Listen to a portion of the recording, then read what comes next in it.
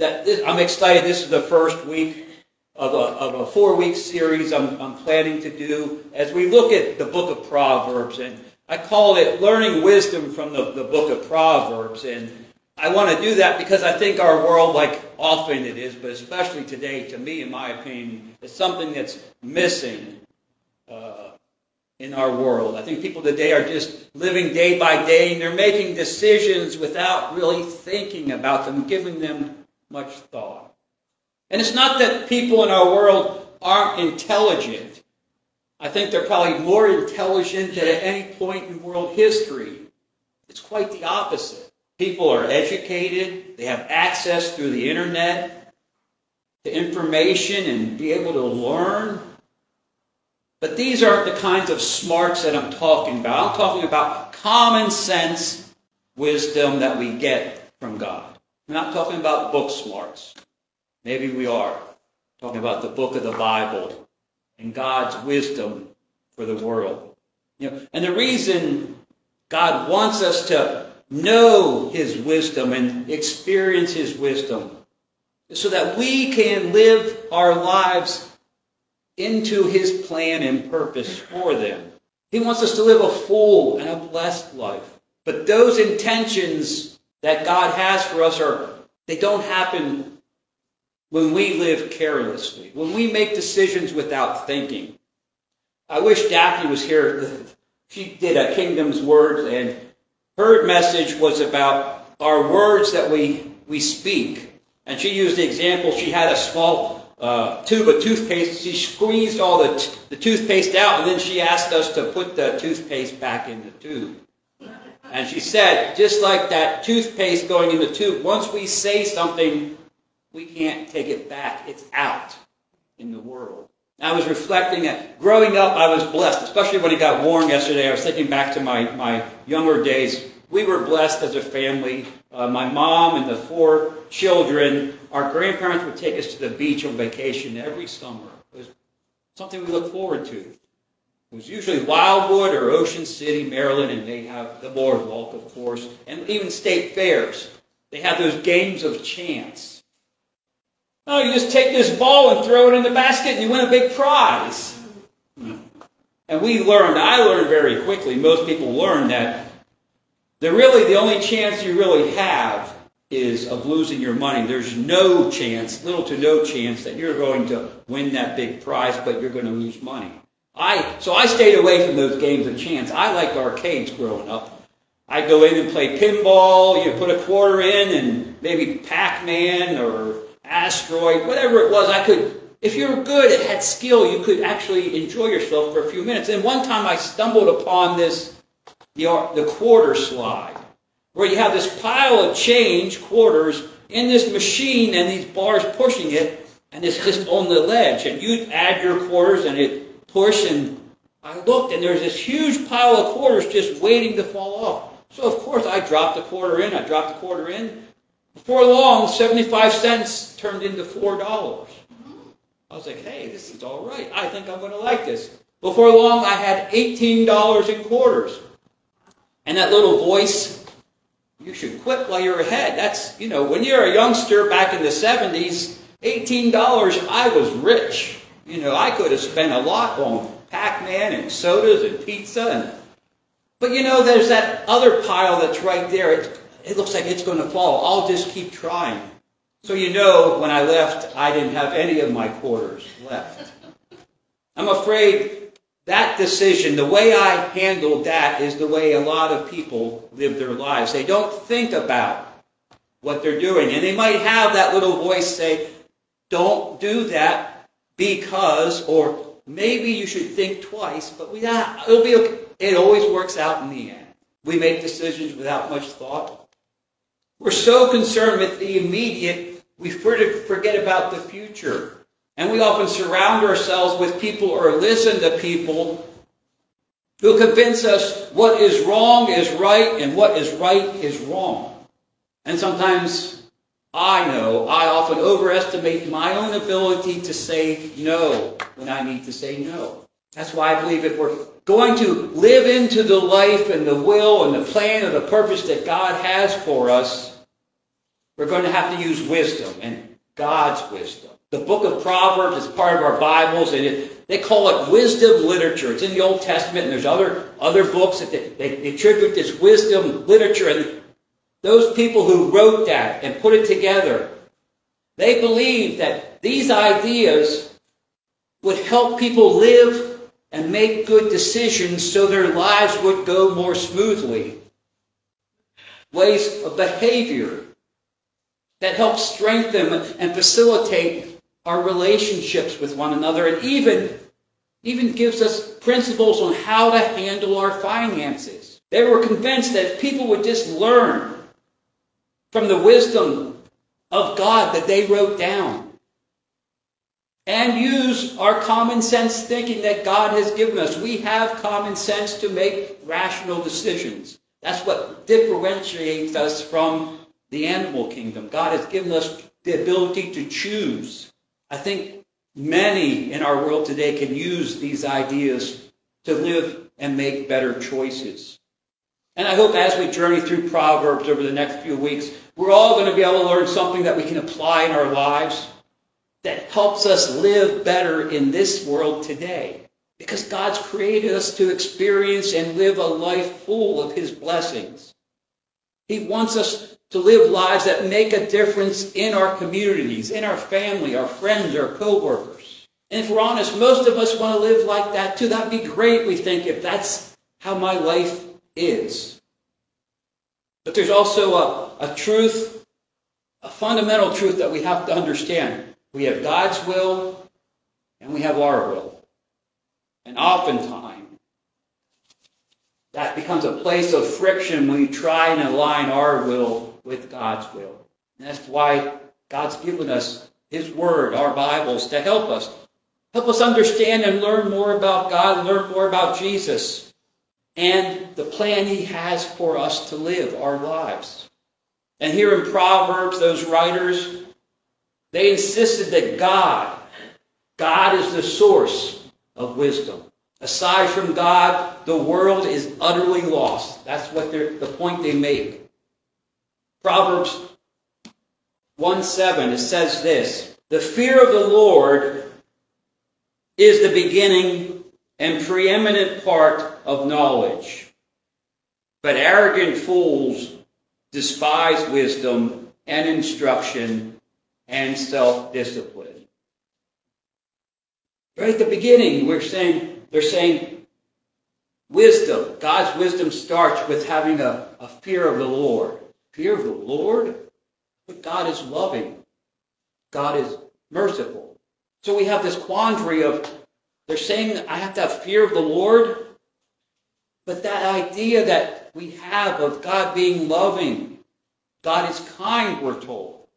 And He's certainly all those things. But He's also all-powerful, and He demands justice.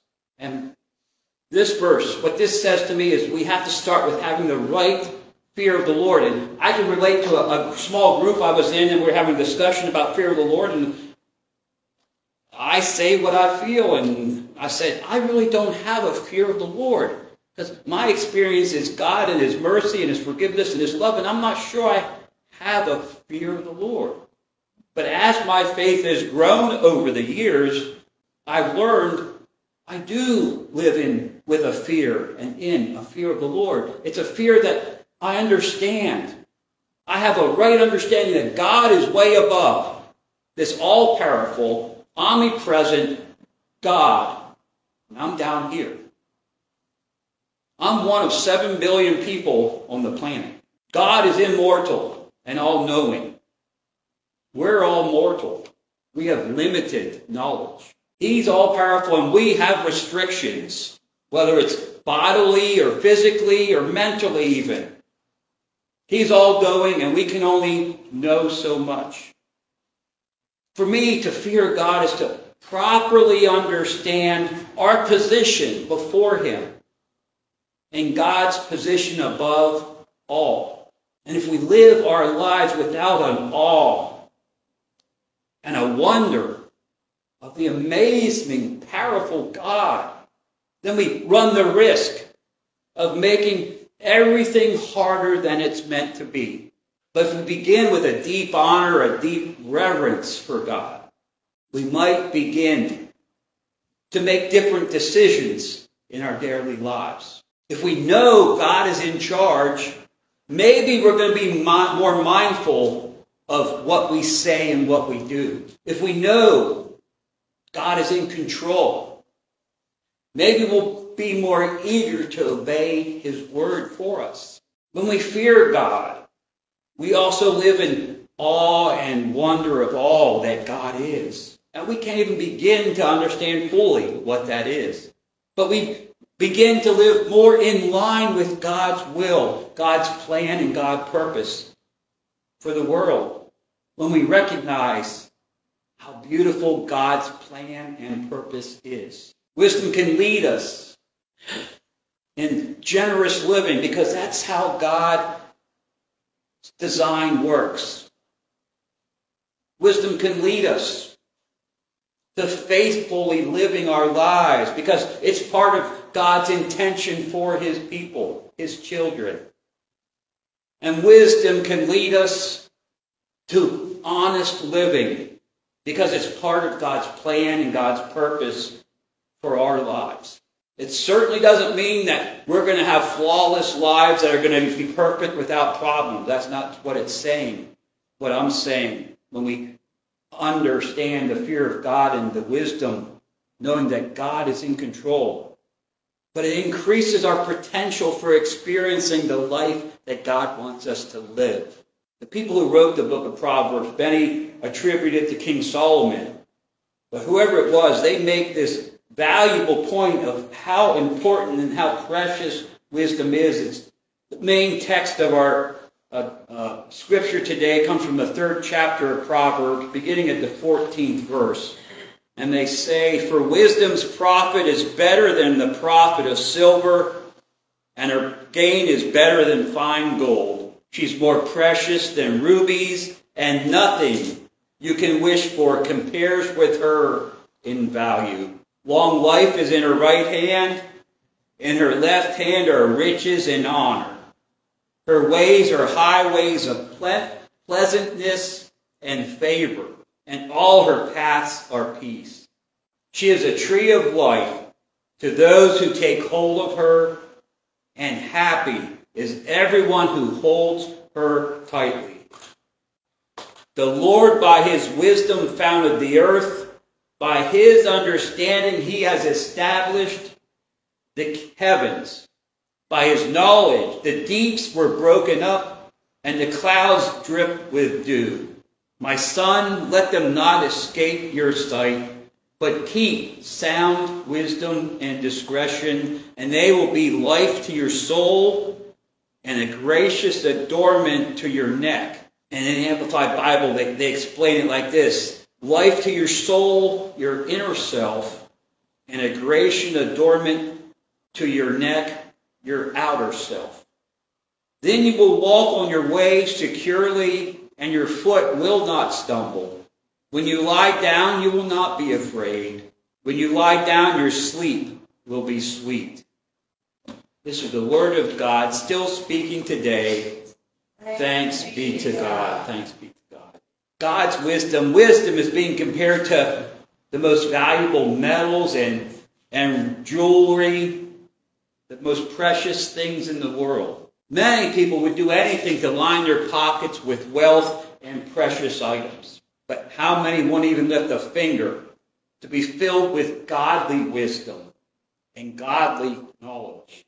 What if we have exerted so much time and energy for things that in the end don't really matter? What if all along we should have been striving to live in awe and wonder of God? We start with that. What if we allow the wisdom that comes from viewing God in this way to lead us in our day-to-day living and the decisions we make? There, it's saying it's like gold. It's like silver. It's like rubies. It's that valuable. And the work that goes into searching for such a valuable thing as God's wisdom, it begins with developing a humble spirit. Humility is an important teaching that goes throughout God's Word. Jesus lived humbly and taught the importance of humility. In Luke 14:11, Jesus said this, "For everyone who exalts himself will be humbled, and he who habitually humbles himself will be exalted."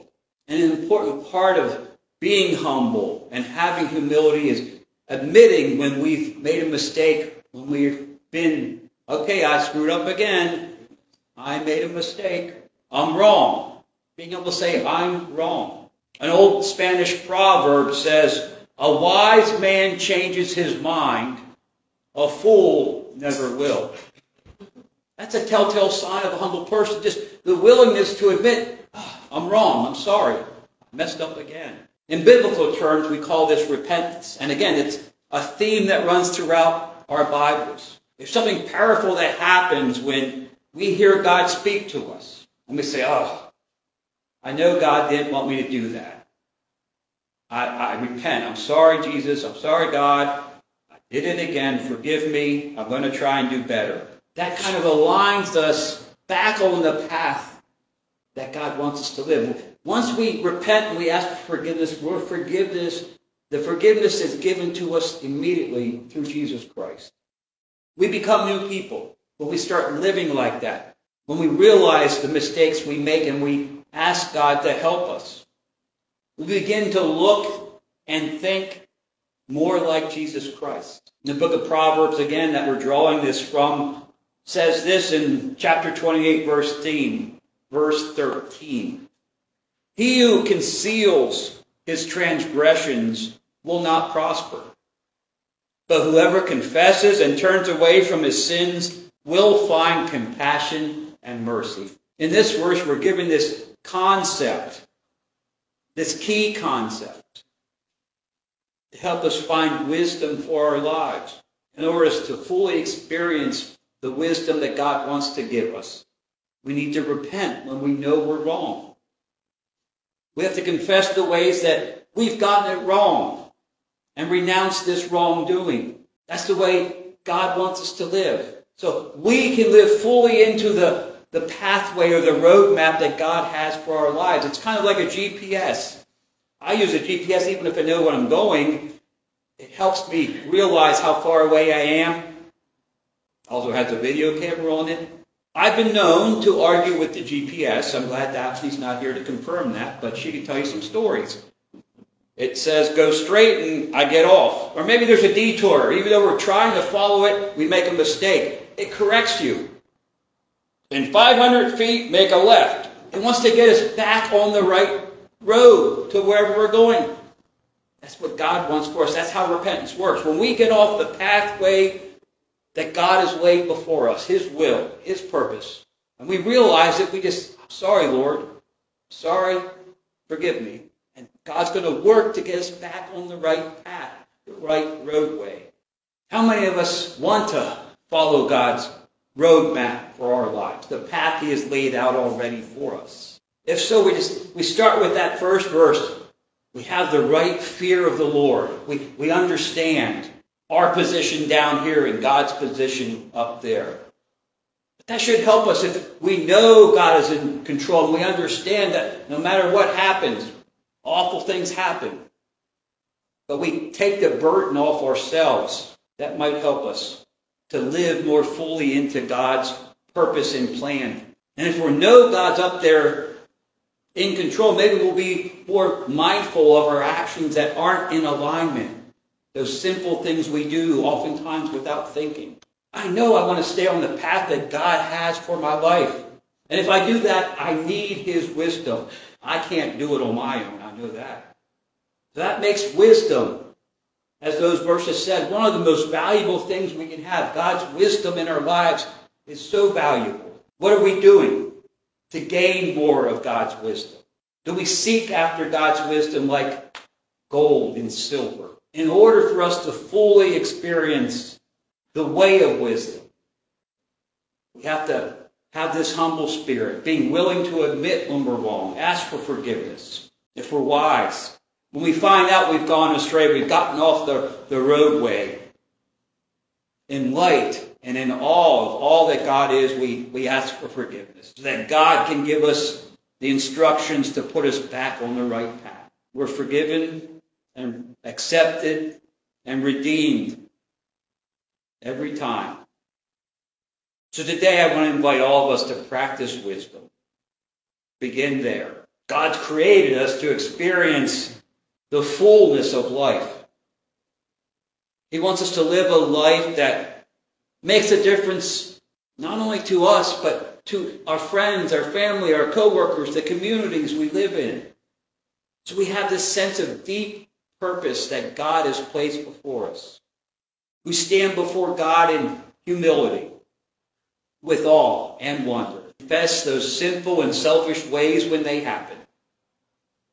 May we all be in a spirit of repentance and choose to allow God, in His wisdom, to lead us all of our days. Amen.